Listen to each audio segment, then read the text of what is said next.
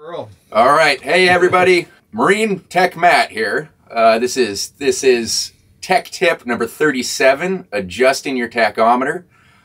Many of us on these older boats still have mechanically controlled diesel engines, and on those types of engines, we're pretty much always getting our tach signal off of our alternators, from the stator signal off the alternator. Any modern diesel engines are all going to be electronically controlled, and we're just using a magnetic pickup crankshaft position sensor, essentially, which gives us a perfect, accurate digital signal. Much like with a gas engine, we're just pulling right off an ignition coil and getting our signal.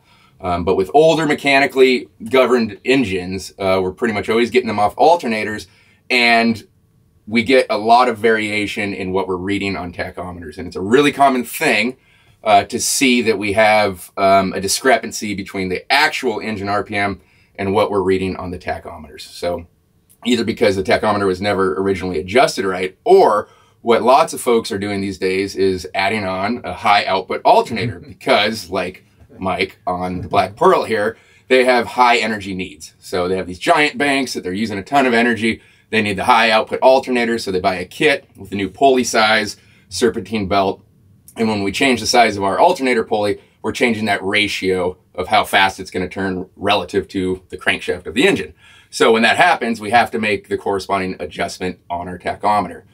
So in this situation, Mike had some students put on a high output alternator, serpentine pulley, the whole 9 yards.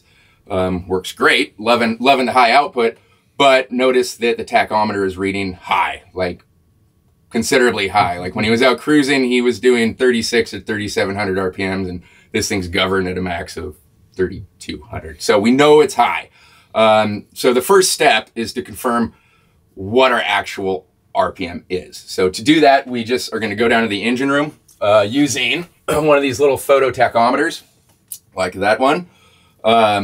These always come with little, I got one in here somewhere, reflective tape, like so. So you just cut a little square of this, it's got sticky back on it, and you're going to put that on your crankshaft pulley. So really important that you find your crankshaft pulley. On pretty much any engine, it's going to be the middle lower pulley. So stick the piece of tape on that pulley and then crank up the engine, rev it up, try to go mid-range RPM, 1,500, 2,000, something like that, and get a good reading on what you're actually at. So we're going to figure out what RPM we're at in reality, and then we're going to look at our tachometer and pull it out, and using a little tiny screwdriver, like this little flathead here, we're just going to adjust the little dial on the back of it, and what that's going to do is bring us to where we need to be. So quite a simple process, really takes very little amount of tools, but important. And a lot of folks will realize that their tachometers aren't quite right, and we hear this all the time from boat owners. I'm not able to reach my cruising RPM, and that can be for a number of reasons, but the first thing to confirm before buying new props or hiring divers to put wax on the bottom of your boat or whatever, is check to see what your actual speed is, your actual engine RPMs are. So that's what we're going to do here. We know we're off, so we're going to go through the process and then show you how to adjust on your tachometer. Different tachometers themselves may have a few different steps, but more or less it's all kind of the same process. So let's go check it out. Read the manufacturer's instructions. Always. And as we always say, please refer first to manufacturer's recommendations and instructions. So let's fire this thing up. Fire this beast up.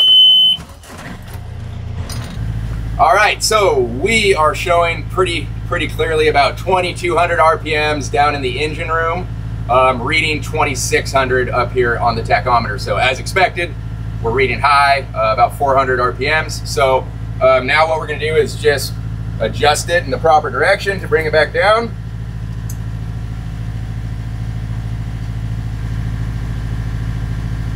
Oh, that's a little too high, wrong direction.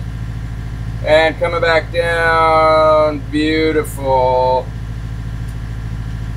2,200 RPMs. All right, so piece of cake, easy peasy. Full disclosure, in the real world, you're likely going to be crawling behind whatever your axis is to get to your gauges.